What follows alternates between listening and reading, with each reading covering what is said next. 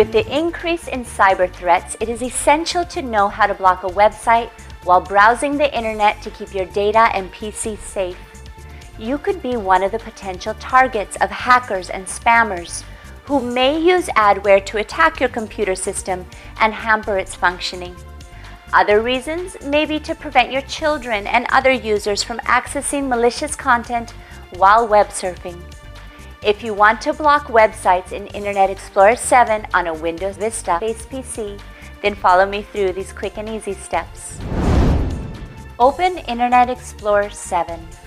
Click on the tools on the toolbar and then click on Internet Options. Click on the Content tab under Content Advisor. Click on the Settings button. If the Settings button is not active, click the Enable button. If the Supervisor Password Required dialog box opens, enter your password, click OK. Click on the Approve Sites tab.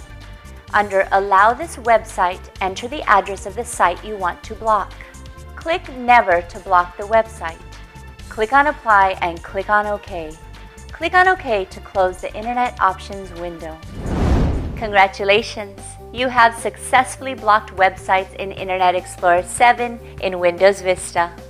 If you face any problems related to your computer, operating system, software applications, or peripheral devices like printers, MP3 players, digital cameras, etc., then call iYogi and we can help you fix it. Good karma!